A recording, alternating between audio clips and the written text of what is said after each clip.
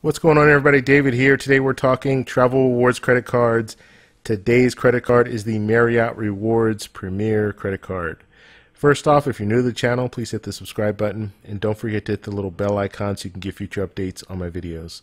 Okay, so I'm excited to talk about this card, and so let's go ahead and get started here. First off, there's an $85 annual fee that is not waived the first year, so you do have to pay that. And that's pretty standard. Hyatt has, I think it's $75 a year, and it's not waived. And so most of the hotel branded credit cards are going to be under $95, and they'll be right around this range. So that's nothing uncommon. What is uncommon here is 80,000 points. So you'll get 80,000 points after spending $3,000 within the first 3 months. So if you hit that minimum spend, you get 80,000 points.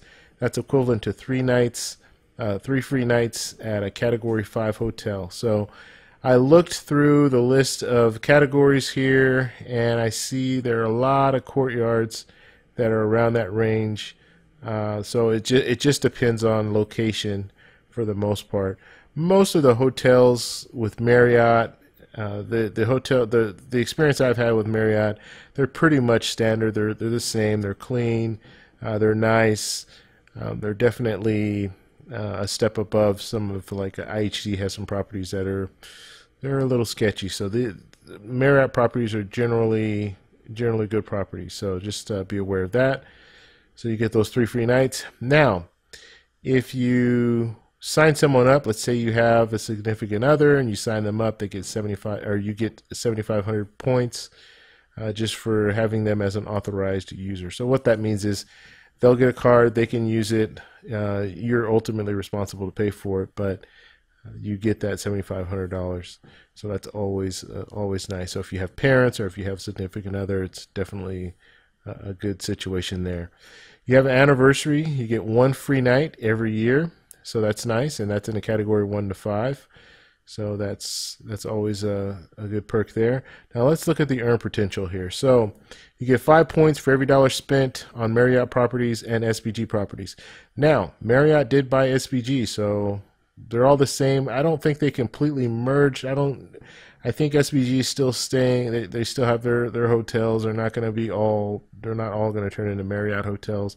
I think SPG is going to stay on its own, but they are owned by Marriott. So one thing here is, what does it say? 5,700 participating Marriott rewards and SPG hotels. So they have a lot of hotels. They have a far reach. So that's one of the huge benefits of Marriott, is they have a huge reach. They have nice hotels, and when you compare it to, let's say, IHG, they have a huge reach as well, but the hotels are not at the same level, not at the same standard. So you also get 2 times points for every dollar spent on airlines, car rentals, and restaurants. So that's pretty good. That's kind of the middle of the road. Generally, you'll get 2 times points on these. Some cards will be a little more, like Chase Sapphire Reserve. You'll get 3 times points for restaurants and airline tickets. Now you get 1 point for every dollar spent on everything else. So this is a Chase card, by the way. So some of the earn potential is very similar to the Chase Sapphire Preferred. So just be aware of that. It's great to hit that bonus with this card because you'll get the 80,000 bonus points. But after that, let's say 2-3 years down the road, you're really only going to be looking forward to getting that free night, because everything else is pretty standard. Unless you're staying at a Marriott property, I wouldn't use this card. I would use, if I had a Chase Sapphire Preferred, I would use it there. Now, if I'm staying at a Marriott property, I'll get 5 times points, and I can't. There's nothing comparable to that. So that's a benefit there. And you get elite status. You get silver elite status. You get 15 credits towards your top tier elite status. So that's nice. You always have the possibility of getting elite status if you're staying at the same hotel, if you're making that commitment. So it's always nice to see that they're going to give you 15 credits towards that.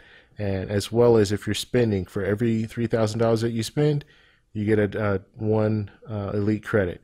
So, and that's unlimited, so you can continue. If you're, let's say you do a lot of travel for business, or let's say you do a lot of spending for business, you can spend a lot of money there and just keep accruing all these credits and before you know it, you can be in elite status, and you haven't really even stayed at the hotel that much. So that is pretty much it. Overall, this card is exceptional. I would definitely recommend it.